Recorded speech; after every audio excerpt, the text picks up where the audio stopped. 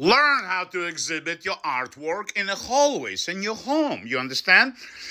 This is the space you got to manipulate artwork, to figure out, is this a good idea? Imagine you have a gallery, a small gallery, I don't know. Is this a good idea? It's the same artist, he's having a solo show, to hang this, very surrealistic of his work, next to this, very conceptual. We don't even know if it's artwork. He says it's his artwork, you understand?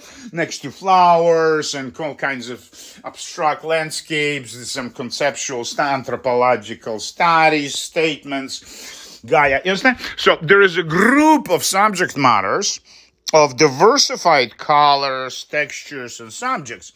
How this supposed to fit with the next door guy? You want to sell all of them. Get it? Of course you do.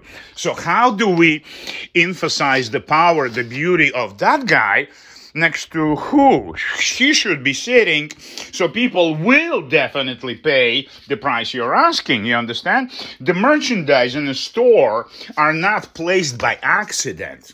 It's a psychological game the stores, the retail stores play. And perhaps you don't know this, but in art galleries, the artworks are selected by many people, not just one guy. Because the show rent costs $20,000, they need to sell at least $50,000 because they're going to give you $20,000. Then they need to rent and other expenses, so they need to sell $100,000 a month. How many paintings they need to sell? So they need serious money for a piece of shit like this, you understand? Does it make sense?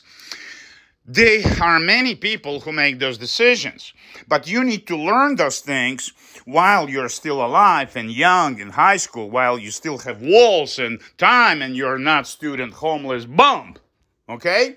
You need to learn this because when you go out in the world, I'm going to be showing you shit first on all kinds of flea markets, art fairs, in Texas with cows and pigs and shit, and ask $200 for it.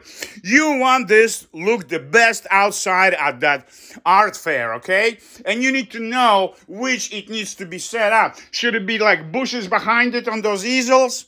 Okay? Should you have this framed, or should you bring it on a foam board and pin it like this? Should you bring anything framed? I saw one artist bringing 20, 30 framed paintings. Frames get damaged when you bring them outside and you put them on a sidewalk or shit. You understand?